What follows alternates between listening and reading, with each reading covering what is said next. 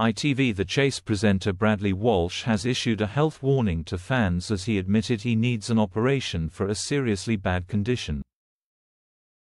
Bradley Walsh, the host of The Chase and Gladiators, previously opened up about his struggle with a seriously bad eye condition. He suffers from blepharitis, an ailment that causes itchy, swollen eyelids and can lead to the sufferer's eyes sticking together upon waking. In a candid interview with GB News host Eamon Holmes last year, Bradley revealed, "People don't realize I have seriously bad blepharitis.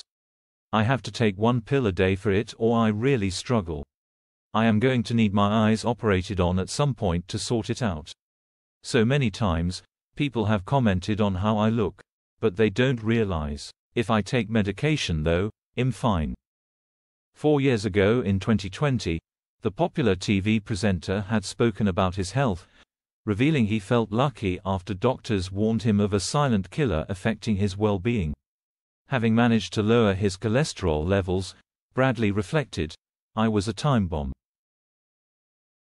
He added, "I was quite lucky in regards to the calcium test, but my doctor said I produce too much cholesterol. It's a silent killer. I thought, oh crikey, I'm gonna be bang in trouble here if I don't lose the weight and start dealing with this." Legendary presenter Bradley Walsh and his son Barney will be returning to host the exciting reboot of the BBC's Gladiators later this year, marking the second year of presenting together in this thrilling father and son duo.